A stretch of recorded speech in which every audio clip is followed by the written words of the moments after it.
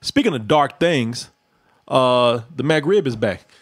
Ooh. Oh, that shit. Boy, Oz. So Oz told me, he asked me straight up. He said, "Hey, did you get that MCRIB?" And I had to look at Oz and I said, "Man, why you saying this, man? I've been clean for over a decade now, man. I ain't been on that MCRIB, man. I don't do that no more." Man, I haven't had a MCRIB in over 10 years. I've been clean, man. I can't do that shit no more, man. Corey's doing his smoothies and everything. Now you're coming with this. Yeah, and I was trying to tempt me back, man. I was that man on the corner. Hey, man, just one ain't gonna hurt you, man. Just one is not MCRIB. gonna kill you. Come on, Got man. that sauce, man. Come on. Get this sauce. Hey man, I'm just letting you know that it's out. That's all. Let me tell you something, man. MCRIB has been around for years, and I used to eat the shit out of MCRIB sandwiches, man. That was a holiday for me when MCRIB came out. Because first, it was in the middle of the summer when it came out. I don't know why they released it in the middle of the year, but I remember when I was a kid, the MCRIB came out in the summertime, and my mother, we would get that on your calendar marked. Oh man, I had my calendar marked. That was a national. The MCRIB was a national treasure. That shit was a holiday for me, man. Stop everything, Mama. Don't go to work today. Shit. We got to go to work today. Yeah, Daddy, don't go to work today. Respect the MCRIB. Oh, the chat says that is nasty. Well, and I think so too. Well, look. Let me tell y'all something, I man. never had it, but it looks nasty. Look, it's a piece of meat shaped like a rib. Yeah, like it's supposed to like mimic the bone and everything. You remember the first question I asked you about that? Does it have bones in it? And I was like, yeah, I'm sure it's ground up in there somewhere. You mean like a rib? No, man, that shit is put into a mold. Is meat made out of something put into a mold, and then they do this shit like Play-Doh. They put into a mold, they put some sauce on it, and put some pickles and onions on it, and say, "Eat it." Yeah, Batboy8189 says MCRIB is 80% soy protein and 20% pork, and I fucking love it. Oh, there you go. Look, that's healthy to me, man. 20% soy, good. Oz, Oz, here's the thing, man, because I'm gonna pass it to you, but it's more plant-based then. It's exactly, so it's healthy. Right. But I used to get this every time. I used to look forward to when it came out, because I remember when they served it regularly. Right. I'd like it. That was on the menu. Now I don't know what genius came back and said, "Let's pull this. Let's take this meth away from these drug addicts out here, and make them fiend for it. Make them have withdrawals." But I remember when that shit was served on the regular, man. I remember when it was on the menu not 24/7 because it wasn't 24 hours McDonald's back in the day. But I remember it was like 7 days a week. You can get the MCRIB anytime. I remember the commercials for the MCRIB. Yeah. Because Seti Martin says so toxic they cannot serve it all year long. That's bullshit. He don't know what you're talking about. Yeah, they used to serve this all the time. I remember the commercials for it when it came out. And they knew. His funny thing is, they knew that Negroes were going to eat this shit. Because McDonald's back in the day, now not today, they don't do it as much, but back in the day, they used to have two different commercials, man, for two different demographics. One, you have a dude going in there to get a hamburger.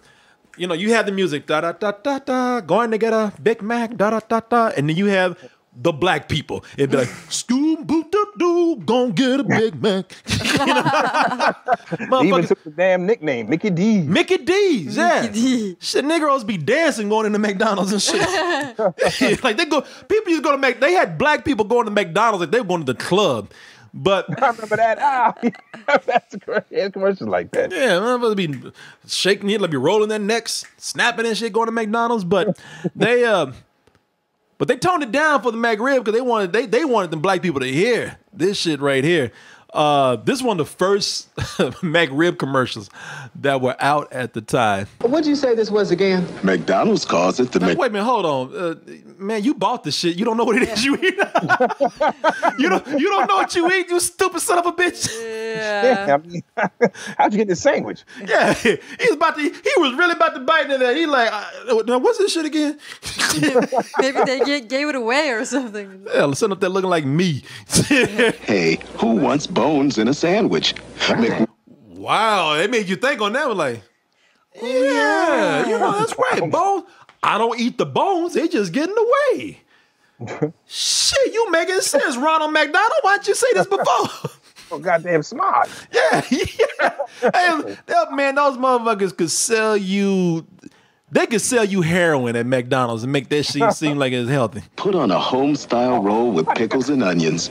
Well, how about it? At 82. Hit him with that old Tay. Yeah. The reason why I stopped eating McRibs because they shamed me out of eating McRibs. I used to work at this game studio. I was an animator at this game studio, Human Code. And I remember, I was minding my own business, man. Went to McDonald's, got it to go, the McRib, went back to work. I was going to eat it real quick and get back to emanating. And I made the mistake of going into the lunchroom when everybody else was in there. I pulled out that McRib and everybody looked at me and they're like, you swear I would have pulled out a fucking AK-47 or something like a 7-head. Yeah. They were like, "Are you like?" I might as well just pulled out cocaine and start doing it on the table. They were like, "Are you serious?" I'm like, "What? Really? You eat that? Eat what? It's edible. I can chew it. They sell it as food. Yeah. You mean I'm eating food? Yeah." And they were like, "Oh my God. I'm going to eat that and I'm going to shit it out later too." Yeah. I'm about to shit on you. You don't leave me alone. But they were like, "Really, man? You do know what that is, right? Do you realize this meat shaped like a bone? Man, I don't know about you." And the thing is that after that, they nicknamed me McRib. Oh no! Yeah, I walked into the office, and Yehudi, but my friend Yehudi, who is an amazing guy, amazing talent. You're probably going to see some, and I'm not lying. I can't say, I'm not at liberty to say, but you're probably going to see some big projects coming from him, from major studios. He's on his way. But let me just say this: Yehudi used to give me shit all the time, and every time I walked to the office, he was like a frog. He'd be like, "McRib." And people just start calling me because of Yehudi. People start calling me. My nickname for months was McRib. But I think you deserve it. Like I was an Irish cop. "Hey, McRib, the chief wants to see you." Rib. Yeah. All your coworkers were white? Yeah, they were all white. Yeah, maybe that's another yeah. Wipe all that sauce off here. Get over here. McRib, get in here.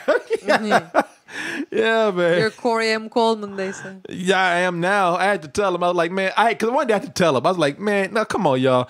I ain't had a McRib in months. Y'all stop calling me this shit. And they didn't. They just stopped on their own. They got tired of calling me that. Yeah. Yeah, so McRib. Somebody in the chat, somebody said McRib the crime dog.